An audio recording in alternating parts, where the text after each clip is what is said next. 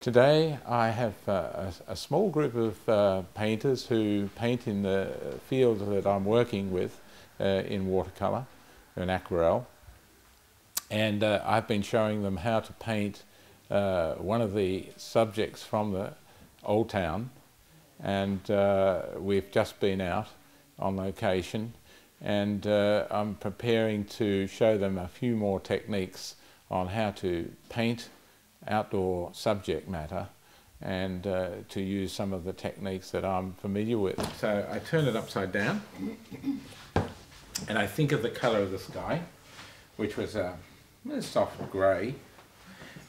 You can make grey from lots of colours. Like this colour here, I'm using cobalt blue, and if I use cobalt I might put some burnt sienna with that and turn it a kind of a soft grey. But if I'm painting this on, I like to drop other colours in. So if I'm wetting the paper and I'm using this sort of brush, you know, it's very soft. Here is very soft.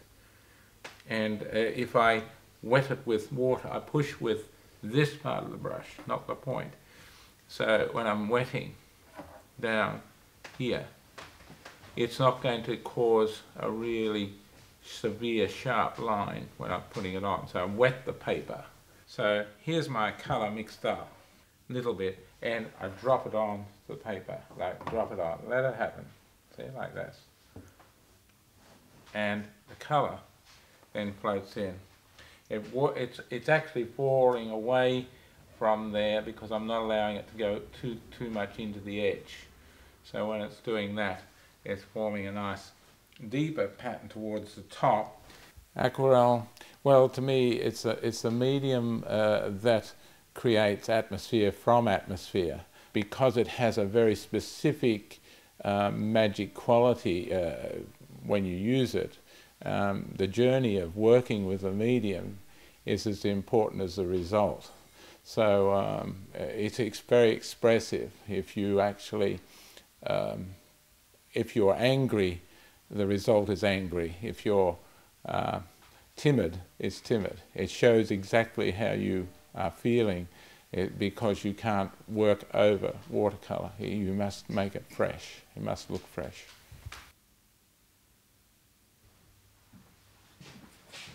When I'm looking back and I hold it back here, I not only get the reverse of what I'm seeing, but I'm getting distance as well. So I'm looking like, if I'm looking at a painting here, I'm sort of getting a better idea of how it appears further away from me. So because I want my paintings to look as if when I walk in the door, they speak to me. You know, they actually I don't have to go right up to the painting to look. So it's part of the reason I get asked this question far more than what colour I use.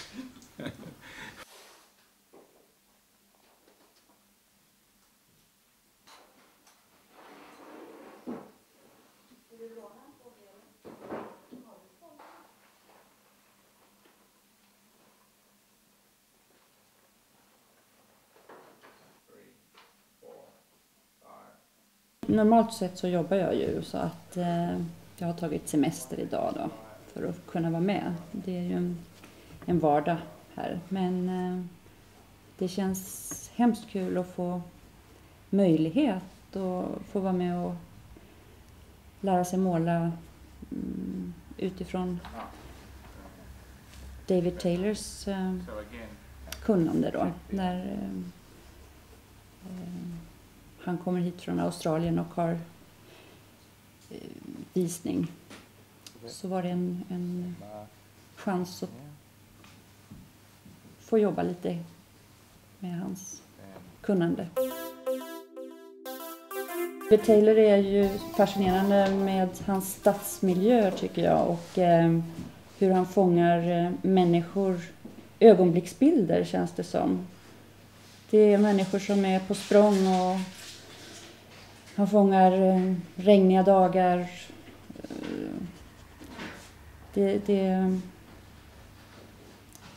Det känns nästan som ett fotografi, men ändå inte. Det är så mycket mer. It looks easy, doesn't it? It looks easy. But practice.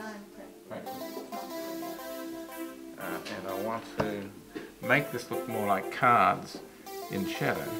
I just run a bit of colour like that.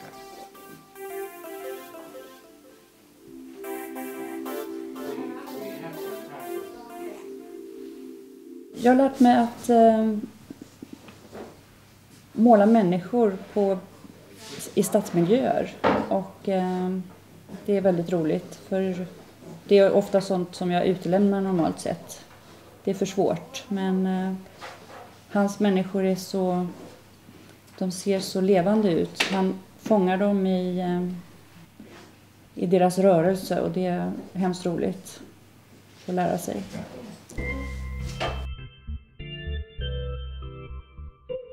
I've been lucky enough to travel the world, and people seem to like what I'm doing, but the most important thing is that for me it's a personal journey. I would, irrespective of what happens, I still love my work and love painting in the way I do, with watercolour.